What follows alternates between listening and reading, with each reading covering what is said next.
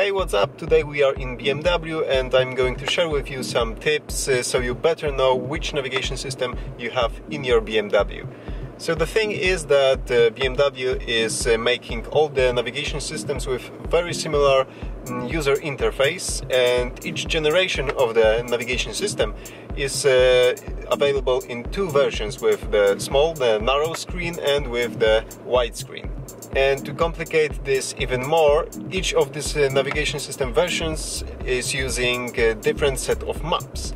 So if you are looking for maps update for your BMW, you have a really hard time to find the correct ones if you don't want to go to your dealership so they do it for you.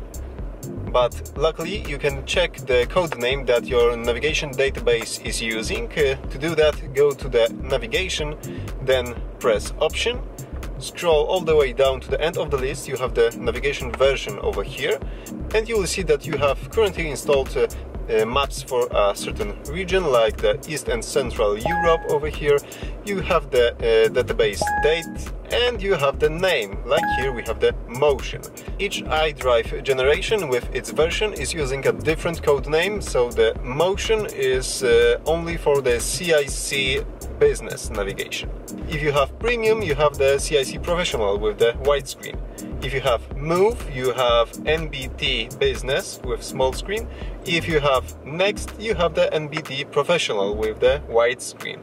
If you have route, you have Evo Business with the small screen, and if you have Evo, you have the Evo Professional with the wide screen. Of course, there are new versions of the iDrive system, like the MGU, which was presented a few months ago, and we have the old CCC navigation, which is using the DVD disc for database storage.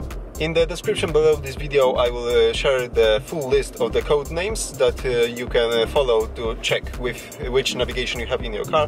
Give me a thumbs up if this is helpful, and check my other tutorials about BMW and other brands, and see you soon.